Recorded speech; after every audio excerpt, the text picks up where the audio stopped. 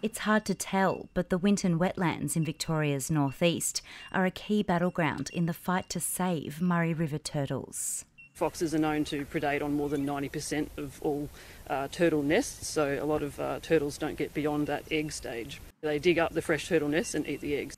The impact of foxes has been devastating. Researchers say practically no juvenile turtles have entered the region's waterways for decades. When the older turtles die of old age or other causes, there's nobody to replace them, basically. So to help save them, biologists are giving baby turtles a head start. They're hoping to help get 1 million hatchlings safely into the river, partly by installing some simple garden trellises to protect the nests. And that just gives enough room for the baby turtles once they come out to venture back into the water, but stops the foxes from digging up the nests.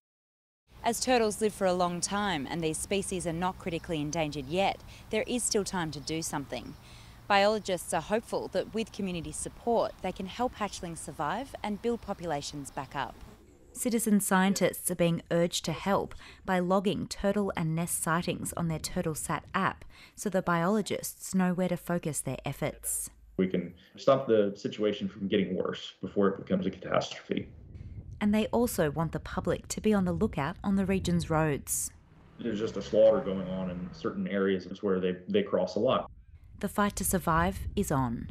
Katherine, Smyrk, ABC News.